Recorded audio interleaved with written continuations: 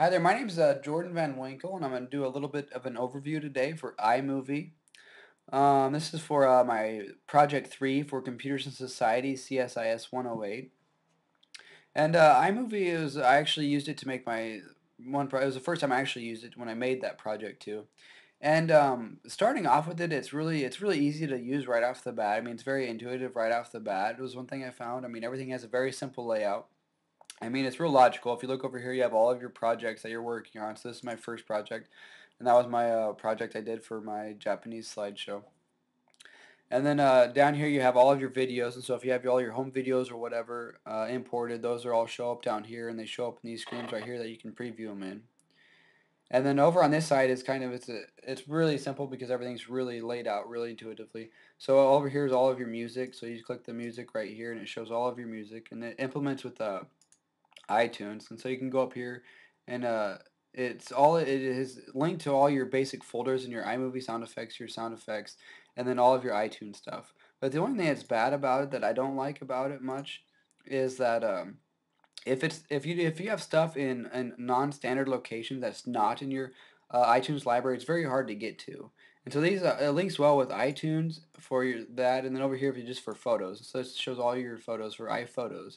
But if you have photos that aren't in your iPhotos library, your iTunes library, they're really difficult to get to. So let's say you have a music file on your desktop that you want to play during your slideshow. It's much more difficult to get to than if it would be in your iTunes. So that's one thing that's kind of a pain for that aspect of it. Then over here is all your titles, and these are just like overlays to put on slides, and that's why it's really simple because they're all just down here, and it's just a drag and drop. You just grab it, put it over any slide you want to put it over, and then just drop it over the slide, and it comes up. Then you just change the text right here. So it's very, very simple to do. And so that's why it was very simple, like getting off the bat, right off the bat, it was really simple to start off with. Same thing with here, if you click over here, all your transitions for your slides. And you can just put your cursor over it and it'll preview what it'll look like. And then same thing, you just drag and drop those over here. I already have these other ones in, so I'll leave those. But you just drag and drop those, you put it in, and that's simple. And so starting off is very simple, but once you get into the more, when you start editing it, the finer things, that's when I got really frustrated with iMovie. And so one thing that biggest frustration I have is the timeline it has right here is just big old box, and it's all in like icon, like a thumbnail type format, which I really don't like. I like more of a linear bar style with maybe your video on top and then all your different audio files and different underneath it.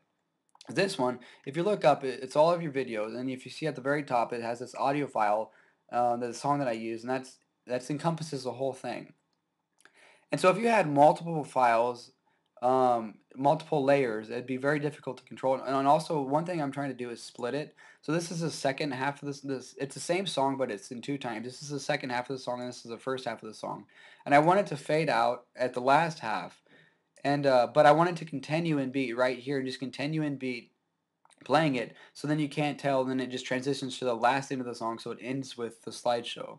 And so that's one thing I did easily in other programs. It's very easy to do, but in iMovie it's very difficult to do. So if you listen to it from right here, you can hear that it's not quite right. And as much as I tried to fix it, there was nothing I could do to get it right. In other programs, you can zoom in and then you can make very specific You can splice your audio very specifically, and to get that to line up very perfect, so you wouldn't even know it. It'd be the same beat, and then it'd just go off and end with the song. But in iMovie, I couldn't. I mean, it was very difficult, and I couldn't. As much as I worked on, it, I couldn't even get it to be right. And so I think it's good if you just want to make basic movies. But if you're getting into stuff where you have lots of different layers of audio. Let's say you want to start off with some audio from a video, and then go from an audio to your background music, and then you want to fade out of your background music and go into your video file audio, and then vice versa, in and out. I think it'd be very difficult to do if you had that, and it'd get very cluttered in this type of view. And so that's my take on iMovie. I mean, good program if you want to just start off and make simple stuff, but if you want to get into more difficult stuff and with the minute slices and stuff, I think you're going to find yourself very frustrated like I was. But anyway, that's my take on iMovie '08, and I'm Jordan Van Winkle. Thank you.